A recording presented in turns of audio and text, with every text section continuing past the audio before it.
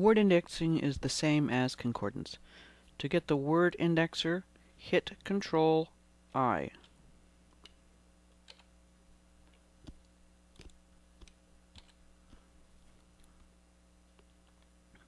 And now we're going to click on the Generate tab, put a check mark in concordance, using form. Now there are several different forms here. I recommend using the Concord 5 columns. You'll get a smaller concordance. You are using 5 columns instead of 3.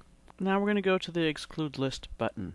Here are a bunch of small words that we have entered into our exclude list. Typically these are words you don't want to be indexed. They will create a huge index if you do. To add a word to this, go down to the bottom, and let's say we don't want your. Make sure you hit the Enter key after you enter the word you don't want to be indexed, and then you can click on OK. Optionally, you can ask the generator to exclude words that have so many characters, such as an or and.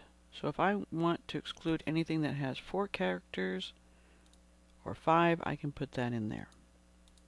Set it up, and it'll set your number in there, and then you don't have to worry about any other one that you may have missed from this list. If this particular job has a lot of numbers and you don't need those to be indexed, put a check mark. If this has a lot of numbers and characters in this job and you don't need those, put a check mark and then click on OK. Now we have different settings here that you can change the appearance of your concordance.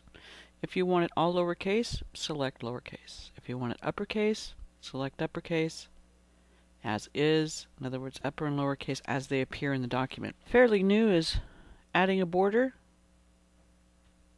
and then also column rulers. And I'll show you what those look like in a second. So I'm going to leave it in uppercase. I'm going to choose Concord 5 column SSE, and I am going to generate.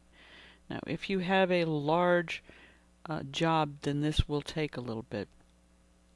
But as you can see, none of the smaller words, unless I didn't put them in there.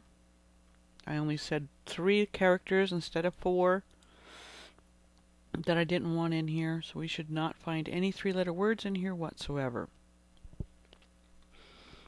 Now, here you don't see the border and you don't see the column rulers, but if I do Alt-P, you'll see the columns and the border sitting in there. And so that is word indexing for 2018. I hope you enjoyed this.